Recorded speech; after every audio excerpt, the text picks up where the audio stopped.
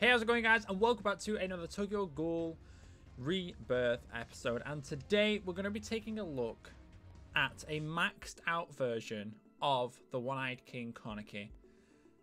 Now, I haven't actually tested this yet, and this is mainly just a test to see how much damage this guy can output on his own, not without any of the buffs from Arima. I'm not going to be using his abilities to help buff. That's not the aim here. I want to see how much damage on his own the Kaneki can do. Now, I'm going to be doing it against the Kaneki raid himself. So this is not a increase. We're still purple to purple, so it's still not going to be doing more damage. But I want to jump into this. I want to see how much damage he can do on his own. I know it's a lot. He is 100%. He's 10-10. And I'm not going to be using, or I'm not going to try and avoid using any of the buffs from Arima. My Arima is, I think he's 40% 10-10. He's not quite ready yet to do a test with. But let's have a see. So we're going to go all in with things to start off with. Now I think this should be enough to break burst. I just wanted to do this little bit of a test. I wanted to see how much damage this guy can exert. So there's his GS break burst. So we're going to go in again.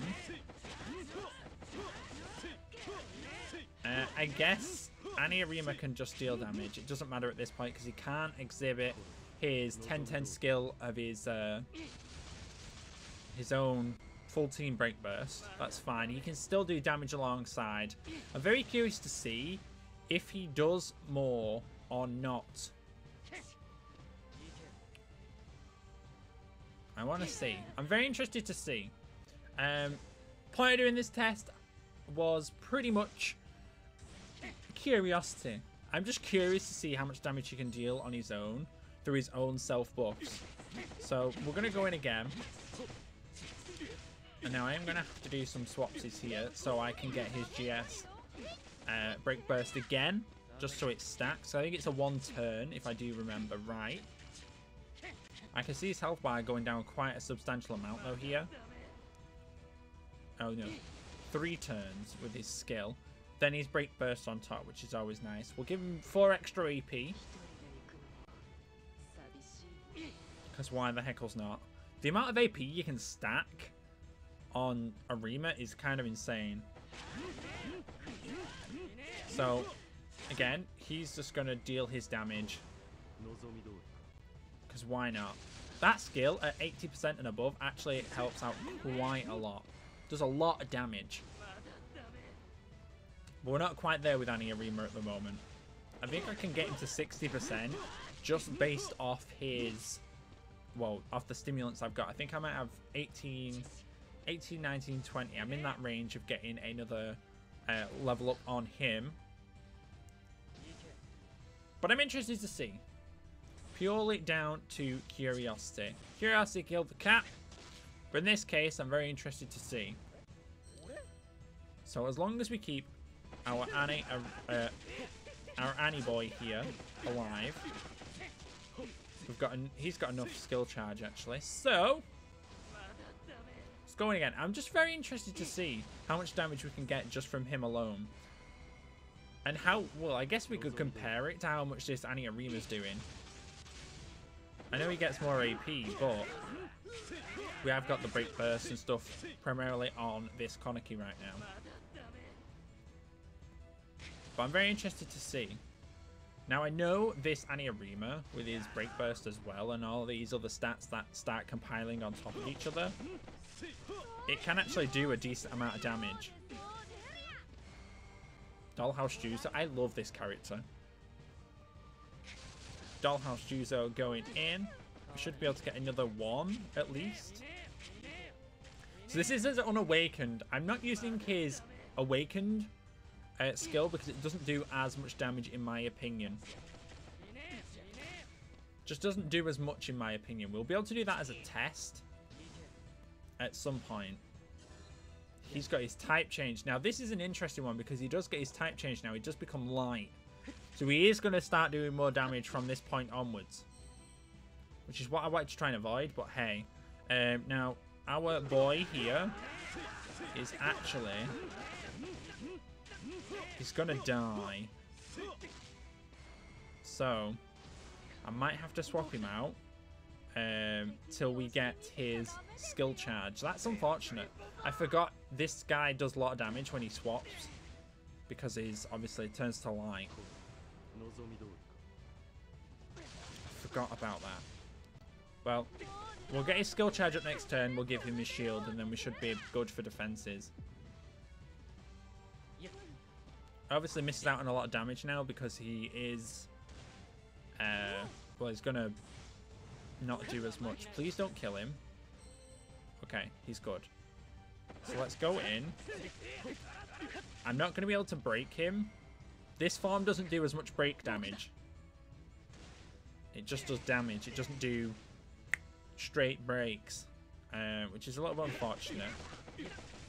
Because the only way we're getting the break now is if I used one of the other characters to break it.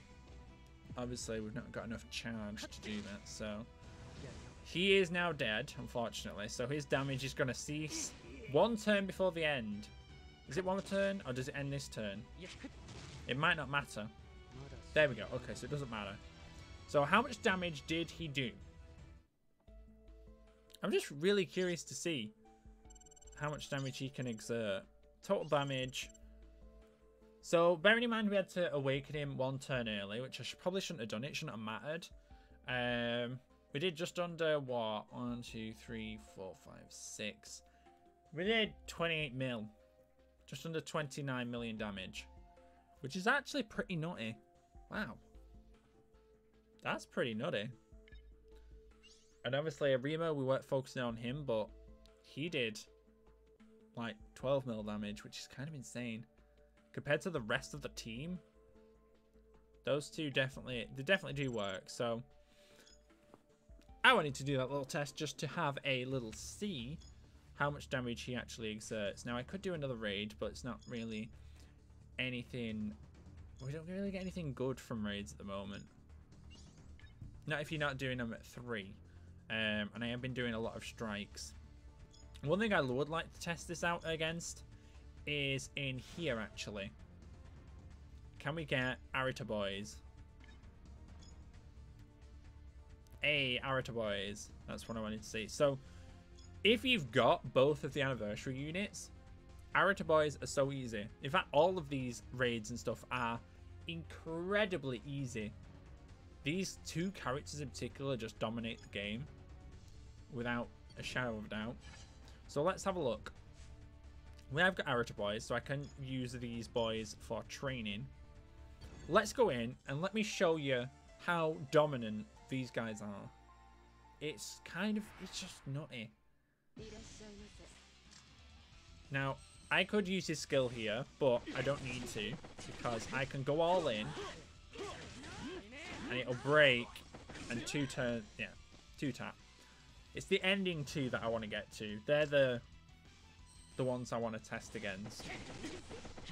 So I can go all in here and just pop the skill. That'll give me the break burst as no, it gives you the break burst as well, doesn't it? It's going to give me the break burst and also ×3 my attack for 3 turns, which we won't need without any hesitation. So these are the 2. So we've got the dark and the light. Let's target the light. I'm going to go in with Kaneki over here. All the way in. I'm going to pop his skill. It'll break. And it should, in fact, you know what? It'll kill. The combination of the 2 does a lot. But he just absolutely annihilates on his own. So why do you need the combination of the 2? He'll kill here as well because he's ×3 attack.